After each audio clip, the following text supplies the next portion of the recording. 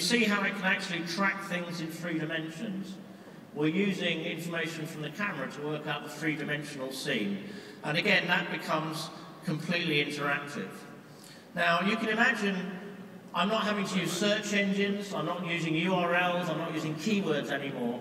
I'm interacting with the real world and dropping virtual information in. So here's a newspaper. I just hold it up to a newspaper, and actually the actor from the film turns up and starts telling me about the film. You're very cool there, Johnny English. And there you go. And again, I can just book tickets straight off.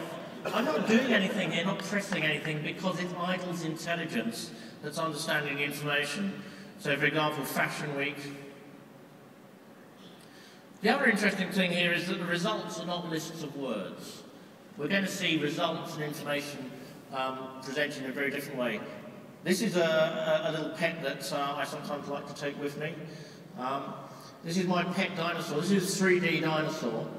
The important thing is that that's actually a packet of information that I can interact with. I can do things. If I had time, I could start interacting with that and learn about that dinosaur and all that sort of thing.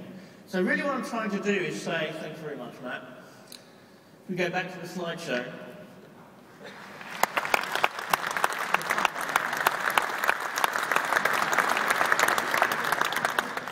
You are all